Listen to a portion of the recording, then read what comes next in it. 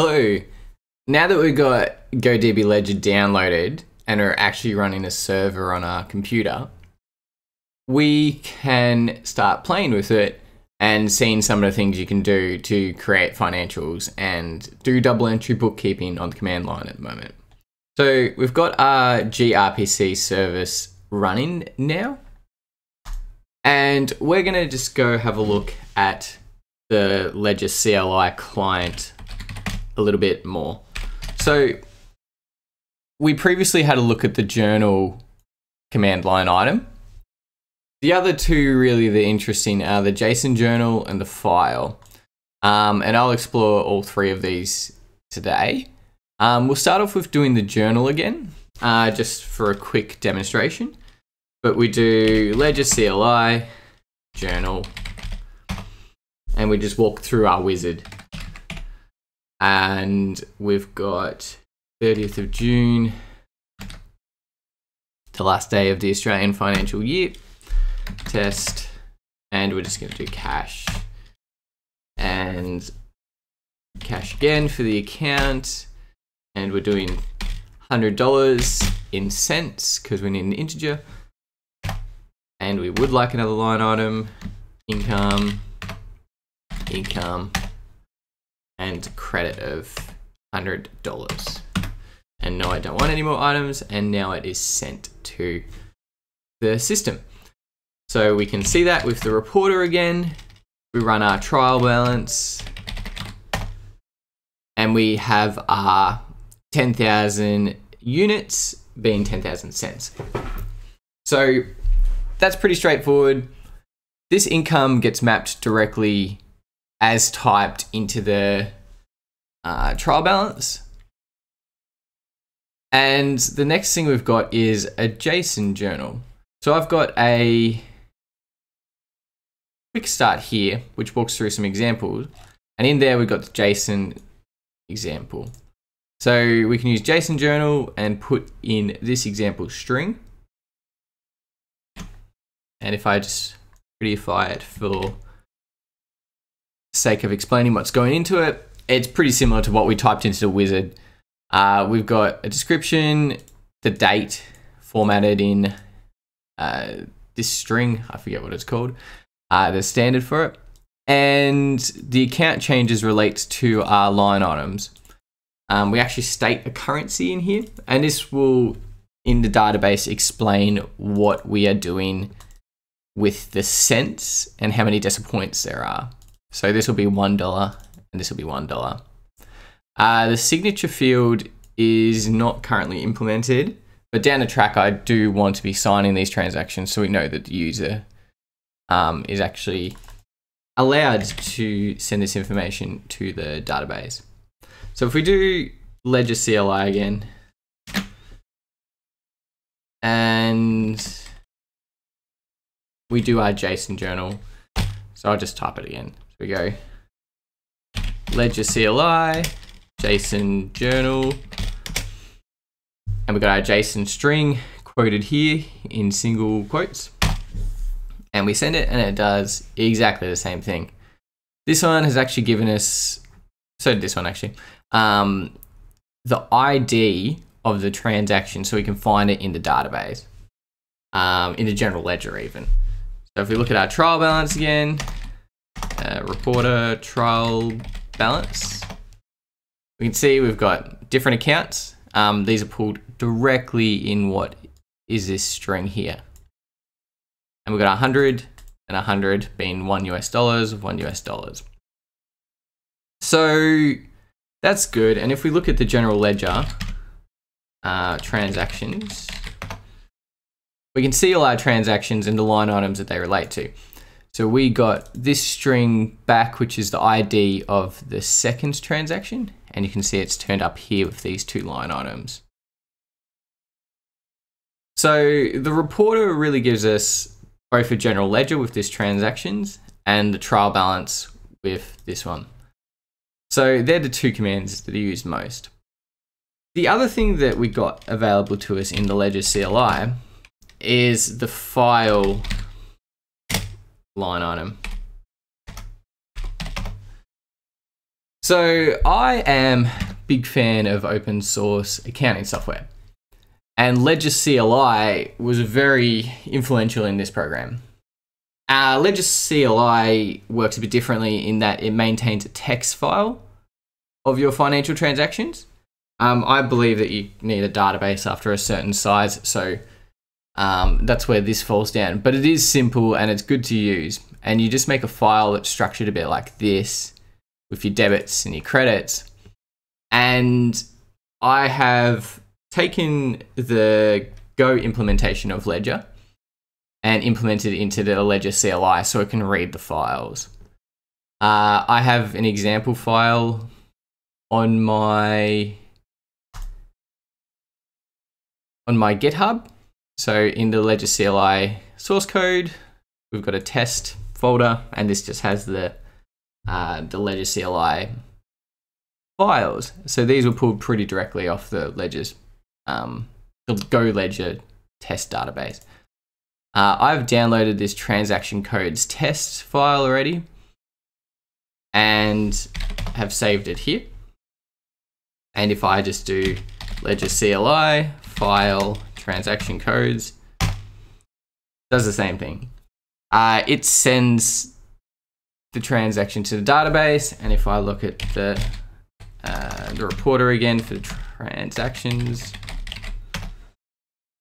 we can see that it's now got this transaction in it again. You can see that it's converted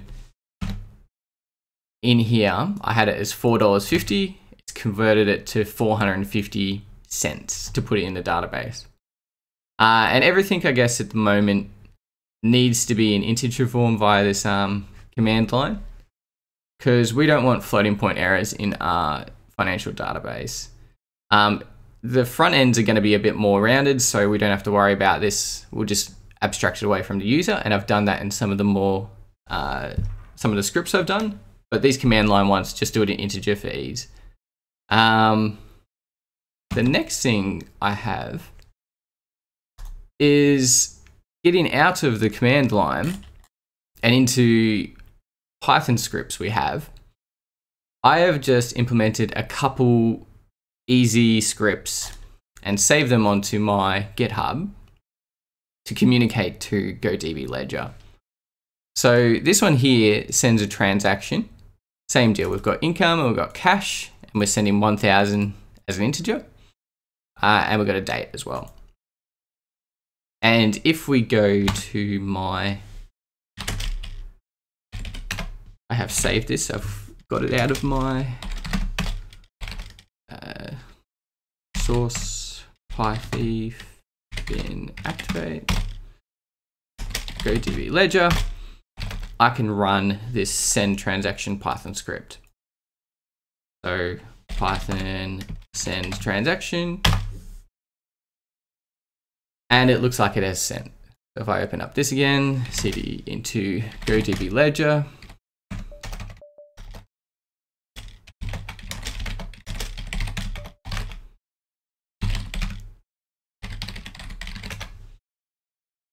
we can now see this last transaction here for 1,000.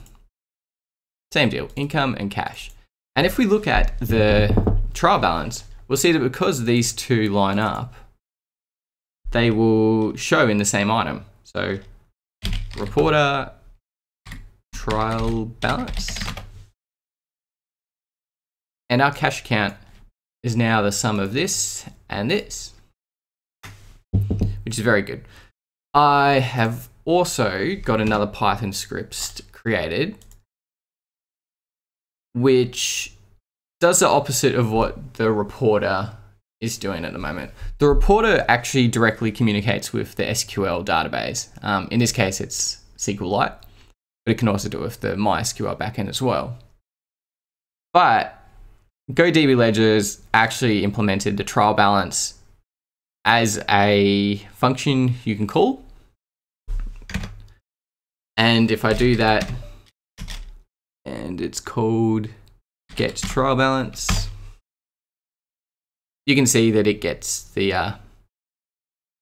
trial balance and formats it a little nicer So that's all good. If you're building some Python scripts and you want to talk to your financial system, it's pretty easy via the gRPC Python library. The other thing I've built is a trading simulator. So this is a mini script in Go, and all it does is it simulates a trading bot. It walks through a fixed amount of days. On a random 1 in 10 chance, it'll buy and sell a unit of theoretical trading units, and then it will submit the transaction to GoDBLedger. This is to put a bit more stress on it, and for a full year of trading simulation, I end up with about 40 transactions to send to it. So we're going to do that now as well.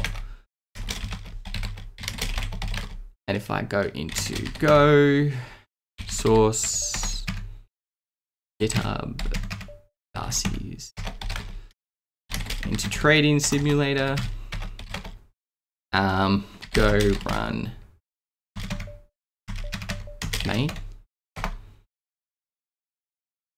And if we look over here, we can see that lots of transactions are being sent to my GoDBLedger at the moment. That might be it done. Yeah, cool.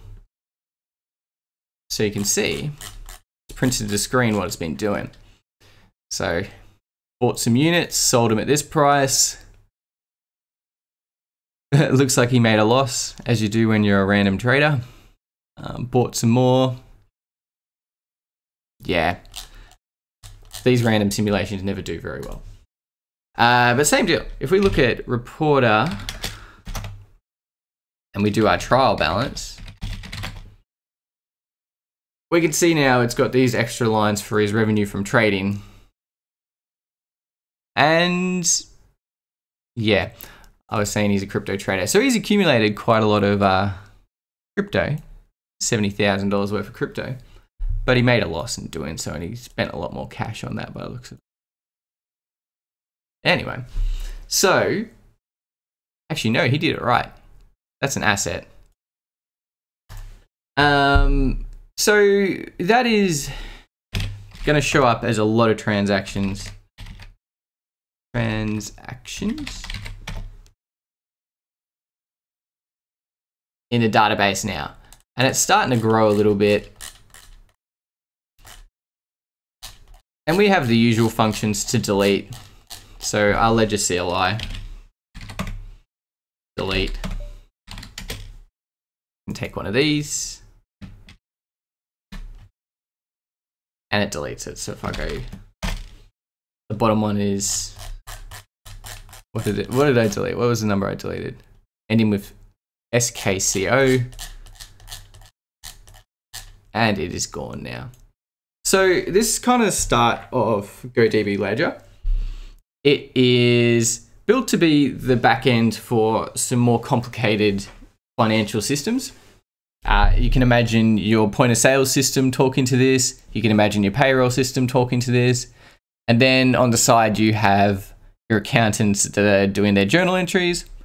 And then when we're all said and done, we do have access to our database in a SQL format that we can analyze with normal business analytics software such as Tableau and ClickSense and stuff. But there will also be software to format that into proper financials. Right now, it's all command line and it's very early stages.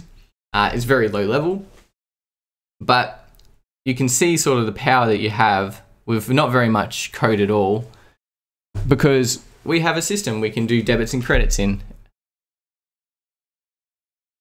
And I think I'll leave this stream here and discuss some of the more finer details in another video.